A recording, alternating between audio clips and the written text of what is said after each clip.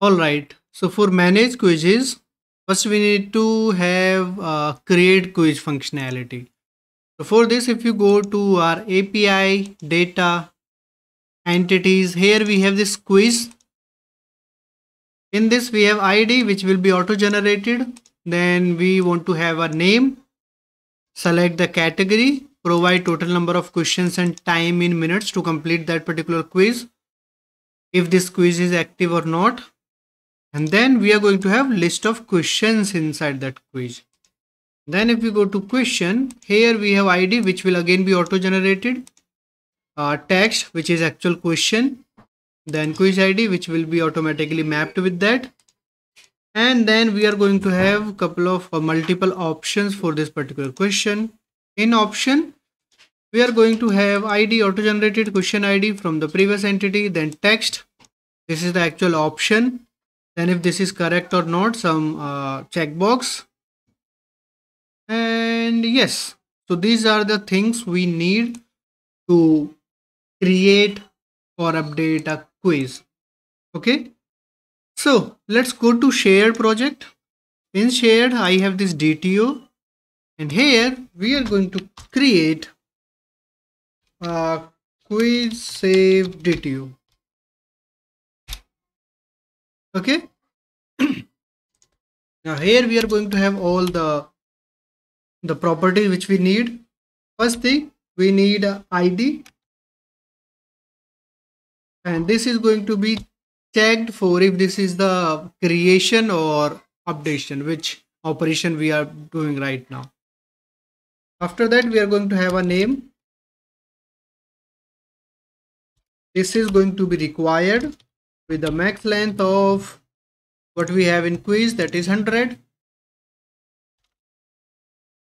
All right, and let's copy these things. Category ID, total question, time in minute, and is active. Copy these and add here. After that, we are going to have these list of questions. So let's do this. Let's create a new DTO, or maybe ID is fine or not. We need to create a separate DTO for question and then separate DTO for option. Okay. All right. So let's first create a DTO for this option. So we'll have text and is correct, and we should actually have ID as well. So here in quick save DTO, here only outside of this, I'm going to have option DTO with ID. Question ID we don't need, and text and is correct, and text should be required. Okay, and after option we are going to have a question DTO. Question DTO where we are going to have, let's copy whatever we have in question. We need ID. Yes, we need ID.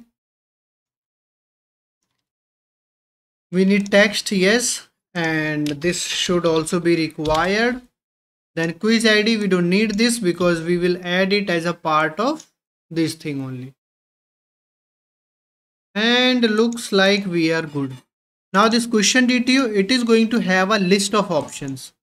In here we are going to have list of option DTO options with a default value as empty list. And in quiz save DTO, we are going to have a list of question DTOs. We'll call these questions and with the default value of empty list. And looks like we are good. Now for this category ID, we need this category ID. This should be there. So here we can say range. It should start from 1. It should not be 0. And upper level, it could be anything, but I'll just have this into.max value if I want to, like this only. And here we can simply provide error message that category is required. Total questions, This should also be like this. Start from 1, can go up to anywhere, but this will not be integer to max value, but to be safe we can have this. Okay, it should be greater than 1. That is what we need. Okay, so here we'll say number of questions. Please provide valid number of questions, something like this. Please provide valid number of questions. Time in minutes. This should also be something similar to this. Now this does not make sense to have int.max value, but still we just want to have something, or maybe I don't know, let's have this 1000. Although this is very big amount of time, big amount of minutes, or maybe let's do this. Maybe let's restrict it to 2 hours or 1 hour, something like that. So maybe if we are saying 2 hours, that means 120 minutes. Please provide valid time in minutes, something like this. And we are good with these. Here we are okay. In options we are okay. Alright, so looks like we are good with our quiz save DTO. Now first thing we need to have the server side part, API side part ready for this. In API services, we are going to create a new service here. Let's say quiz service. Okay, in here we'll inject our quiz context, and then we'll create a public async task quiz API response save quiz async, and here we are going to have a quiz save DTO as an input. Alright, now here first thing we'll check if this DTO.id is equals 0 or not. So this is for just to check if we are creating a new, what happened, oh, this id is not equals GUID.empty. If it is equals empty, that means new quiz creation, and if it goes to else, updating existing quiz. So these are the options we have right now. Alright, so first when we are creating this quiz, we need to have our option entity ready, our questions entity ready, and then our quiz entity ready. So let's start with questions.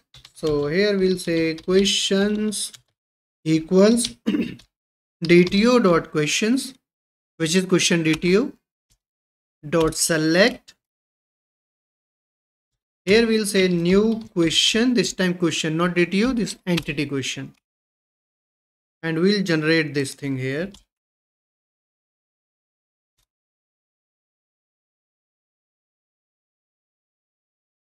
So here we don't have any ID because we are creating a new one, so we will not have any ID. Quiz ID will be automatically assigned when we set these questions to the quiz. So here we just need to have text, q.text, and options. Now the options, these will come from this question DTO. So here we'll say q.options dot select. Here we'll say equals new option. ID is no, will not be there, so we'll have text, and we'll have is correct. That's all we are going to have here. and this options is I collection. So on this we need to have dot maybe to array, and using this our questions entities are ready, enumerable of questions. Now here we'll generate our quiz. So new quiz entity, we'll map this from our DTO. So we'll have ID will not be there. So first thing category DTO.category ID. Then let's say is active DTO.is active. Name DTO.name. Then time in minutes. Then total questions. And after that we are going to have our questions. So these questions will be this questions object which we just generated. And this is I enumerable and this is I collection. Okay. So we can say to array. Now here our quiz entity is also ready. Okay. After this we can simply say underscore context dot quizzes dot add quiz. And this is all about creating a new quiz. Now let's go to the updating an existing quiz. Here first thing we need to get this quiz from database. So db quiz equals, here we'll say await context dot quizzes dot first dot default async, and here we'll say q equals q dot id equals dto dot id. Okay, here we'll check if db quiz is null, that means this does not exist. We are trying to do some invalid operation. From here we'll say quiz API response dot fail, quiz does not exist. Alright. Now if that's not the case, we need to modify all these things, whatever we are allowing actually. Okay. So here what we'll do, we'll say db quiz dot category id equals dto dot category id. Then db quiz dot is active this, name this. Then db quiz dot total questions. After that db quiz dot time in minutes. And then we need to set our questions. So for this what we can do, we can extract this questions collection out of this if else, because we are going to use this in added case as well. Here we will let's have id as well, although these are just IDs. For added case there can be values for this. So id equals o.id. Now we have these questions ready which we are using here, and then same way we'll use this in here. So db quiz dot questions equals this questions, and we are good with this. Now do I always forget, am I having disabling that? No, it will by default track the changes. If you want to explicitly set it, then also you can do. So what you can do, you can simply say underscore context dot quizzes dot update db quiz. Although this is not required in this particular case, because by default entity framework track the changes, and here in this line it is actually tracking this db quiz.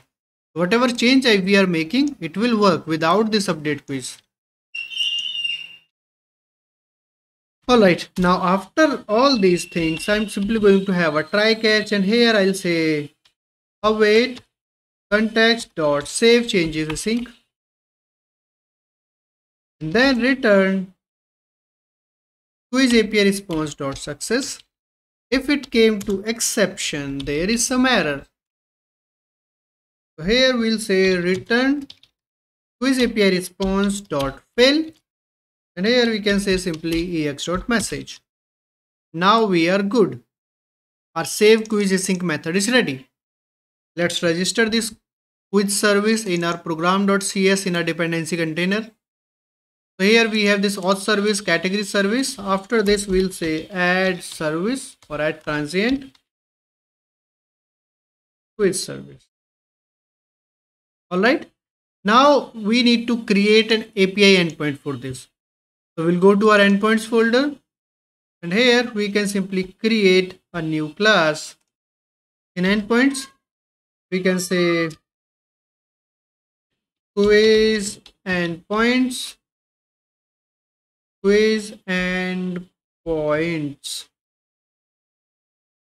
and this is going to be public static class, and then public static I endpoint route builder map quiz endpoints, this I endpoint route builder, and we'll name it app,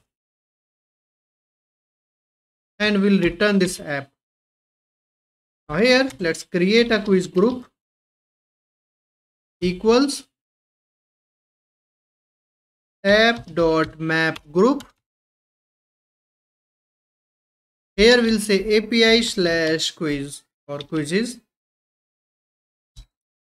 and on this we need authorization, so require authorization quiz group. Then let's define that method. So here we'll say quiz group dot map post, and here we are going to say we don't have to add anything in the URL route parameter. API/quiz is fine. Async, and then we will need that quiz save DTO from client. Quiz save DTO from client, and then we'll inject our quiz service. So quiz service, let's call it service only. Then from here we'll say return results dot OK, then await, and here we'll say await service dot save quiz async and DTO. Now let's validate this before going here. So here we'll say if DTO dot questions dot count is 0, we will actually return results dot bad request questions, or let's say please provide questions. Okay, then we'll check if our DTO.questions.count does not match DTO.number of questions, total questions. From here also, all of these things we will do on client UI side as well, but it's always a good idea to validate on this server side as well. Okay. So, and these validation, these are complex object validation, so we need to have explicit logic for this. You can also use abstract fluent validation for this. That is also an option, but I am not doing that. Here we'll say total questions count